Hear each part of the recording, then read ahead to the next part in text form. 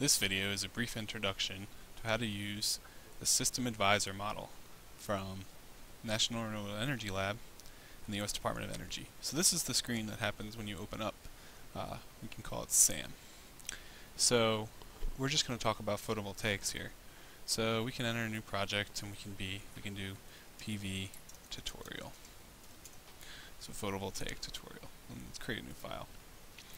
So in another video I described PV watts. So if we click on photovoltaics, we see PV watts. So we can use that system model, and we're just going to do that for simplicity. If you really get down into being a complex PV designer, you might want to use the component-based models, but those are much more specific than we need. So let's use PV watts again. And we can select financing options. So really we're not going to look at these too much, but we need to select one just so it gives us some output. So let's select residential. And let's hit OK. Okay, so we can change a bunch of stuff in System Advisor model. The climate, so right now it's Arizona. Let's pick Wilmington, Delaware, as usual. So let's find that on the list, click it again. Wilmington is the only city. We can look at the hourly weather data if we want to, but we don't really want to. And we really want to change some things in here if we wanted to.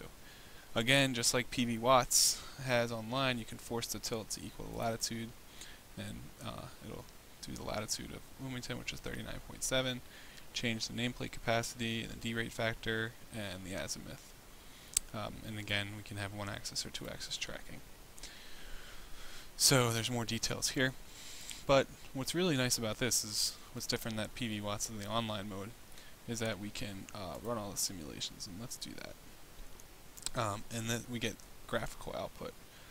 These are more financial analyses that comes up automatically, but what's cool is that now we can do the monthly output, the monthly energy output. And so we can see the monthly energy output in a bar graph case. So let's look at this for a second and just see the general trend. And let me show you, if we change the tilt, how this general trend changes. So this is for latitude tilt. Now let's go to 0 tilt.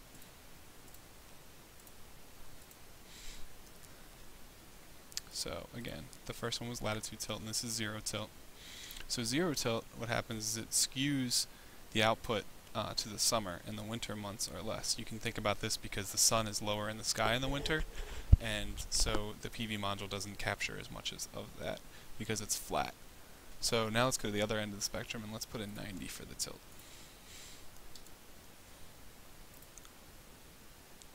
So 90 skews it more towards the winter months because it's perfectly perpendicular to the ground, and what that means is that you get more sun when you get more light into the panel when the sun's lower in the sky, which happens in the winter. So let's look at a couple more things that we can see. One thing that I like to look at is the time series. So if we look at this, there's a lot of stuff here. But what I like to look at is the DC output in kilowatt hours. So we can click that here. And I like to look at, instead of this kind of stuff, I like to look at the heat map. And so the heat map, you can choose a bunch of different things. We're going to do DC output. Okay, so this is how you can read this. This is the hour of the day on here, and this is the month at the bottom. So the brighter colors are higher output. And so you can see that the brighter colors occur in the winter months in this case. And it's going to be different as if we change the tilt of the panel. So it's pretty cool because you can get a really good picture of what's going on, not only the hours of the day, but the months of the year right away. And the other thing you can do with this is we can do a time series and then DC output. So this is a time series of every hour of the year. So what's nice about this is it's really easy to save this data.